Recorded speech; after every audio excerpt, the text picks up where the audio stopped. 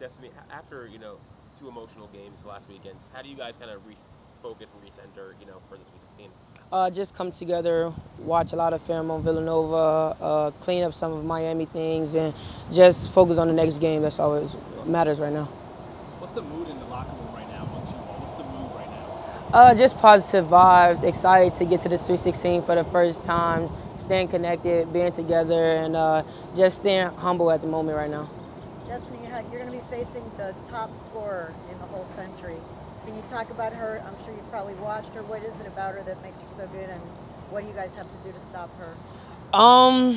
Like you said, she's the top scorer in the nation right now, so we're going to try to stop her. Obviously, players like that, it's kind of hard to stop, but we just want to limit her shots and just try to do all we can to, come out with another win. What is it that makes her different from other shooters, or what does she do? I haven't watched a lot of film on her just yet because we was off yesterday and came in so late, but just seeing a lot of posts on social media, I think she can score the ball, a 3, 2. She gets to the rim well, so we're just going to try to stop her as much as we can. Like I said, she's a great player, and stopping a great player is kind of like hard, so we're just going to do all we can just to try to stop her.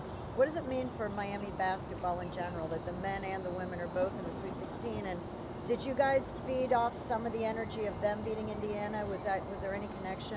Yeah, we definitely fed off them beating Indiana because, if they could do it, then why not us? And, it feels great for having both teams into the Sweet 16 this year. And kind of like a big picture thing, but it's only the second time Miami women's program made it to the Sweet 16, and it's the first time in 30 years.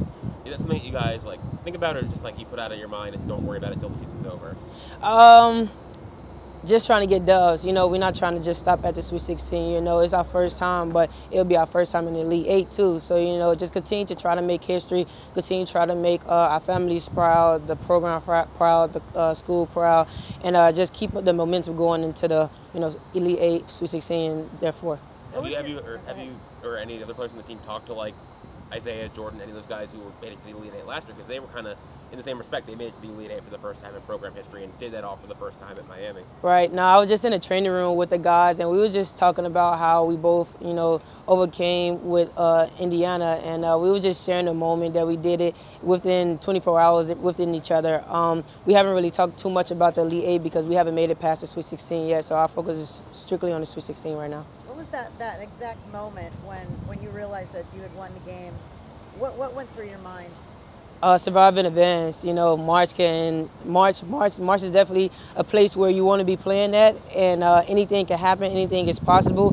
Just being grateful for the moment, being humble, and I want to say respecting the team that we beat, because they are a very good team. Indiana is a very good team, well coached, and very humble players on that team, so I give all respect to them. But just being at Miami is history for us, so I also got to, recognize that. And what does it mean to Katie Meyer, for you guys from the players?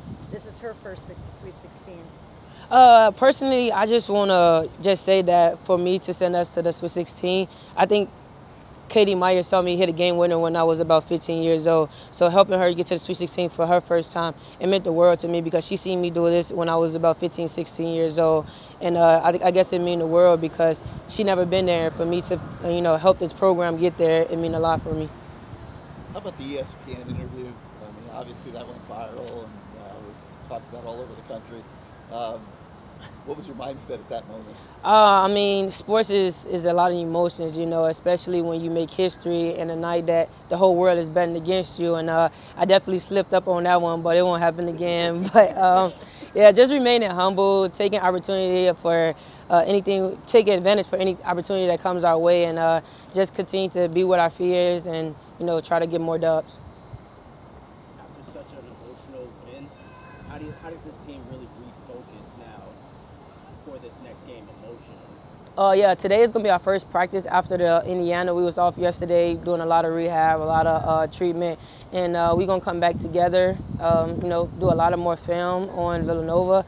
Our focus is Villanova right now. That's our next opponent, and trying to see what we can do to win that game and just continue to make history for Miami basketball.